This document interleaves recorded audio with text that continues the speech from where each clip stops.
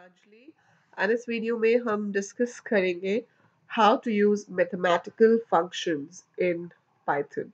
सो जैसे आप यहाँ पर कुछ भी कैलकुलेट करना चाहते हो जो मैथ से रिलेटेड है, for example I want to find square root, I want to find power of a number, I want to find log cos sine theta whatever, sign tan, जो भी आपको मैथमेटिकल कैलकुलेशन करनी है उसके लिए operators तो हमारे पास होते नहीं है लैंग्वेज में, लेकिन आपके पास एक पैकेज है अलग से अवेलेबल जिसका नाम है मैथ, जिसके अंदर पहले से फंक्शंस डिफाइंड है जिन्हें हम यूज कर सकते हैं for doing such calculations. So Python में आपको लिखना होता है import मैथ, ताकि आप मैथ से रिलेटेड जो फंक्शंस हैं उन्हें कॉल कर सको।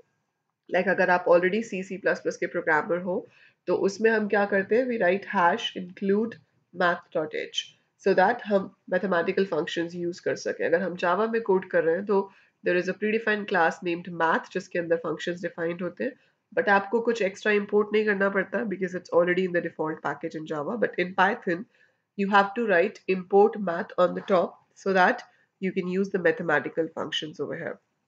So I'll show you how to use this, और हम as an example करेंगे question to find roots of a quadratic equation.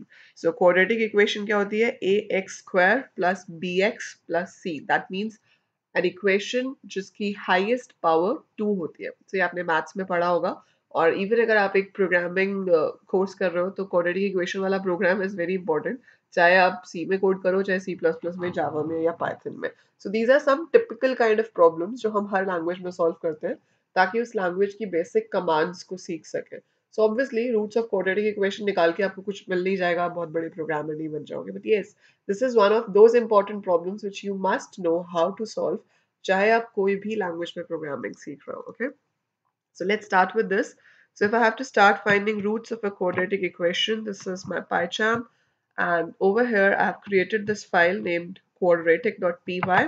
So we are going to start here. So first thing I'm going to do is I'm going to write import math so that जो भी math में methods हैं वो हम यहाँ पर use कर सकें। अब आपको क्या करना है, क्वाड्रेटिक इक्वेशन के रूट्स निकालने के लिए मुझे उसके कोफिशिएंट्स पूछने पड़ेंगे, which is A B and सी। सो आप इक्वेशन तो पूरी रीड नहीं कर सकते, तो हम एक एक करके वैल्यूज रीड करेंगे। We are going to right A is equal to input, a is equal to input, and then I'm going to ask like enter coefficient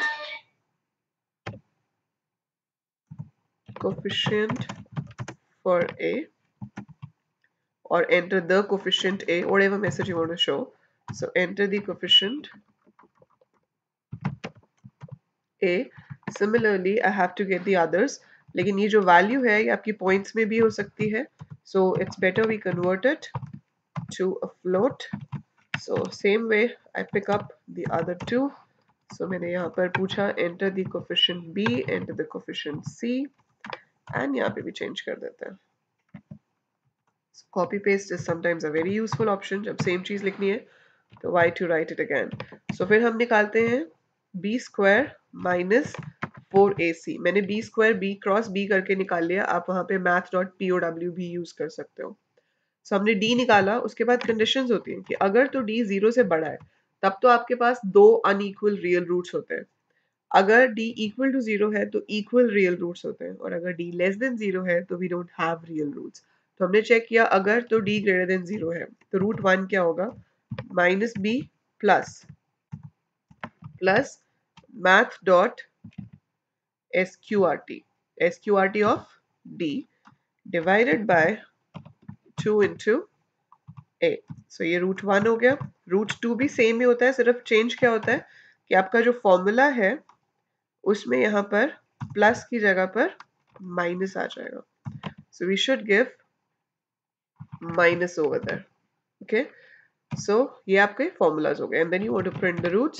So मैंने यहाँ पे print करा दिया, print roots are real and unequal. Okay, and वो roots क्या है, r1 and r2. So we get the roots. Then we are going to write elif, and the condition would be अगर d 0 है, अगर D zero है तो एक ही root होता है, मीन सेम ही रूट्स होते हैं दोनों, and the formula is minus B upon 2 into a, and I can print that over here. Roots are real and same. Okay, so roots are real and same, and we print the value which is r1. तो आप एक ही बार print कर सकते हो. Else अगर ये भी नहीं है, that means no real roots are there. So there are no real roots in that case. So that's it. That's your code. जो आपसे तीनों coefficients को input करवा रहा है, A, B, C. Then we are calculating D as B square minus 4AC. और फिर हमने check किया अगर greater than 0 है, so this thing should be your formula for root 1 and root 2, and उसको print कर दिया. अगर D 0 है तो हमने ये calculate किया और print कर दिया. Otherwise we just print that there are no real roots. Okay. So this is how we code for it. और अब हम इसको run करके देखते हैं. Okay, I run the other one.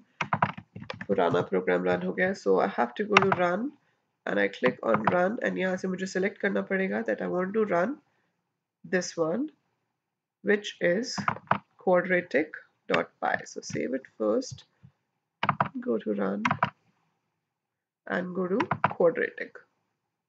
So ये पूछ रहा है enter the coefficient of A, say it's 8, this is 4 and this is 3. So no real roots are there. Okay, अब हम यहाँ से run कर सकते हैं. So we run it again and I enter the coefficients as 4, 8 and 2. So roots are real and unequal, और ये roots हैं तो it's printing the roots.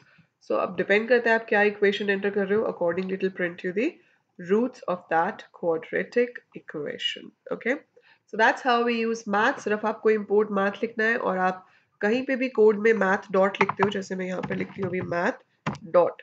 So ये सारे list of functions आ जाएंगे.